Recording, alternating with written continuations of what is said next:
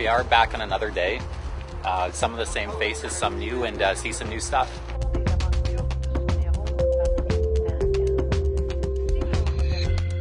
Daniel Francis is a historian and author that has, safe to say, a lot of keen interest and passion for the history of Vancouver. Is that safe to say? It is safe to say it. We're standing on one of the most ancient spots, certainly on the Seawall in Vancouver generally, the Lumberman's Arch it's known as, which is this old ancient Squamish village that was here long before the park was created. Squamish First Nations? Yes. Yeah. So, and apparently we're probably standing on the midden too, you know, these middens where the oyster shells, seashells of all kinds, built up over time at these village sites. And when they built the road around the park, the builders dug up this shell and spread it on top as a surface for the original road that was built around Stanley Park when it was created in the 1880s. I see. So the village was here when the park was created, and over time, the people who lived here were offered another reserve, either across the water or somewhere else, and they basically were encouraged to move and to leave the park. But these were the original inhabitants. It's also known as Lumberman's Arch, and you can see this funny arch way behind us. But the original Lumberman's Arch was a big, huge structure built out of tree trunks like that one, with a kind of roof. And it was originally installed in downtown Vancouver to commemorate a royal visit. The Duke of somebody or other came to town. This is pre-World War I. Yes. And the locals put up this big arch. It was a very conventional thing to do. And then afterwards they floated it around and brought it here and installed it here. A real giant thing. I don't know how many tree trunks were involved.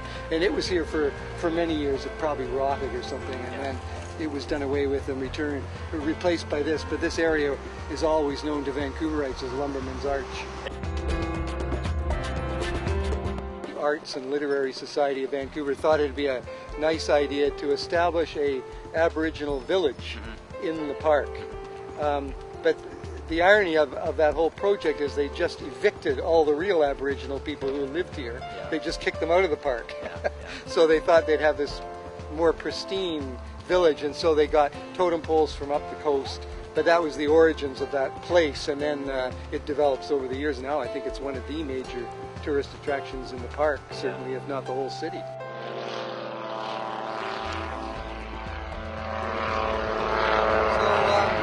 this is the famous 9 o'clock gun that obviously goes off at 9 o'clock every night.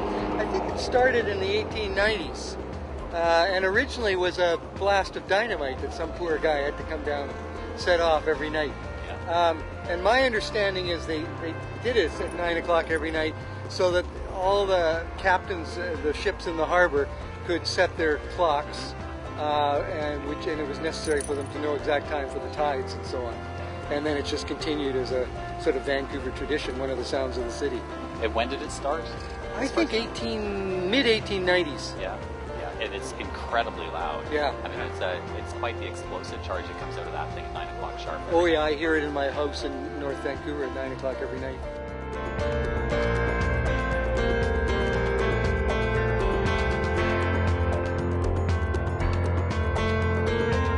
This area where we're standing right here was a little neighborhood, I guess you could call it, called Kanaka Ranch. Okay, thank you. And it was settled by a bunch of Kanaka families. Kanakas were Polynesian Hawaiians who came to BC to work for the Hudson's Bay Company in the fur trade. They were recruited in Hawaii on ships, brought here, and then when their terms were up, many of them settled here, intermarried with the women here, had families, and so one group in particular settled right on this spot, squatting more or less. They didn't have rights to the land, and this little community grew up called Kanaka Ranch.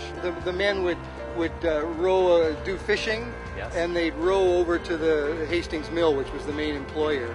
We're talking 1870s to 1920s maybe. Right. And also this area is called Coal Harbour, and that was because in the 1850s coal was discovered in Stanley Park. Right. It wasn't of any high quality, so there was no mine ever established, but the people who lived here actually did take it, make charcoal out of it and sell it to the to the sawmill, so that was another way they had of making a living. I see.